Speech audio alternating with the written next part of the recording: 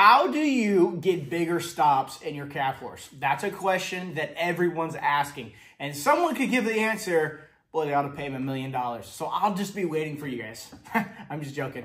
Hey, I do want to show you a tip, though, that does increase those big stops, those big sliding stops. And we can always take a look at the people who train their horses to get the big stops and start mimicking or start putting into practice the things that they do so well. One of the things that I look at in reining horses, whenever they're having those big stops, is one thing that they do. You guys have all seen it. What do? They increase their momentum, and they're pushing their horse with the momentum into the stop. They're not running and then slowing down and then stopping. They're going faster into it.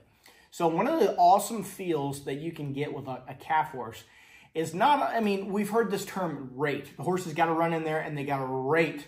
But what's even cooler is whenever you can get a horse that knows how to rate, but then whenever he finds his spot, he knows how to increase without going past the calf. Increase and push momentum into his body and then stop. And so I want to show you a 4-year-old that I've trained to do this.